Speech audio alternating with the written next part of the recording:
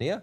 Yeah, so Trump last week had his roundtable sort of with Black America to mark Black History Month, and liberals obviously were very critical of some of the things he said, but also in talking to Black Republicans, they were also critical as well in terms of the people he's surrounding himself with. They look at people like Omarosa, who is in his on his staff, people like Ben Carson, and they don't see many Black Republican establishment types. They do see white establishment types who've been welcomed into the White House, people like Reince, but they don't see a lot of those same type of people in terms of Black Republicans. So I think in looking in the coming weeks for Black Republicans to make a little bit of noise in terms of wanting to have real sort of establishment Black Republicans who are steeped in policy to have a voice in this White House, because so far they don't really see that. Still a lot of vacancies.